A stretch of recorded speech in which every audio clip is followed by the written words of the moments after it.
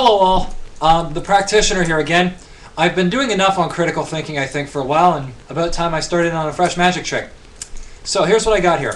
I got a standard pair of Smith & Wesson handcuffs. These are out of date now. The police, there have been too many problems with them, and so, you know, for injuring the people, particularly magicians, criminals, the like.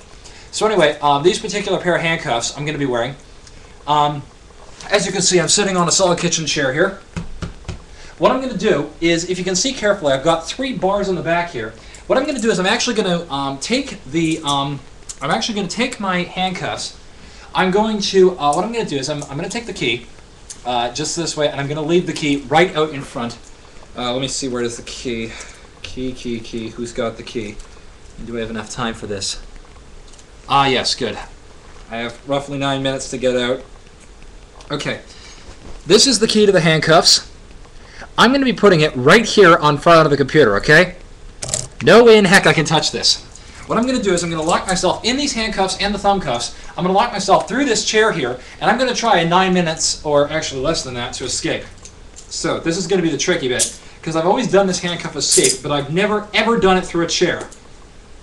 So I'm actually going to the thumb cuffs before I do it.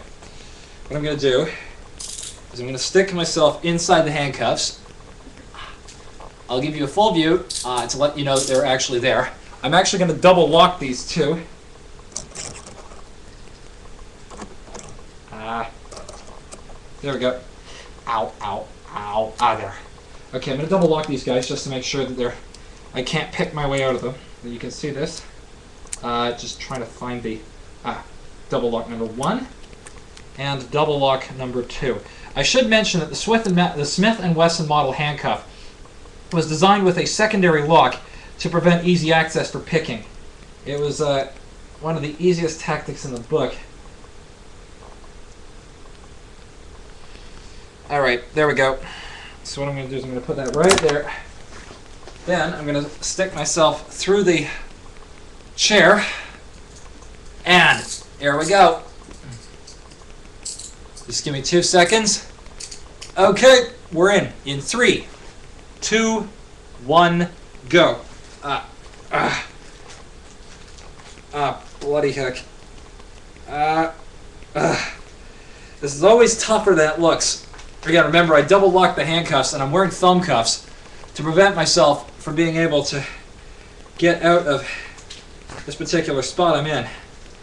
Luckily for me, though, I always have a backup plan in case something like this goes wrong.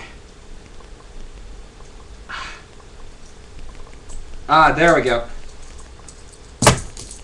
One set down. Now I just gotta pull my handcuff. I originally locked the thumb cuffs through the chair, and that's why I was pulling.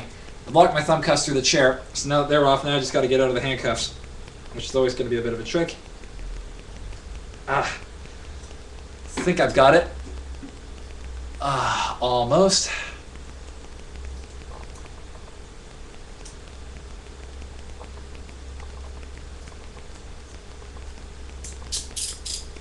And there we go. As you can see, the handcuffs are off, as were the thumb cuffs, which I chucked over here. So like I said, I'm completely out of these. And remember, the key was right on the computer the entire time. How did I do it? Think about it and then try to get back to me.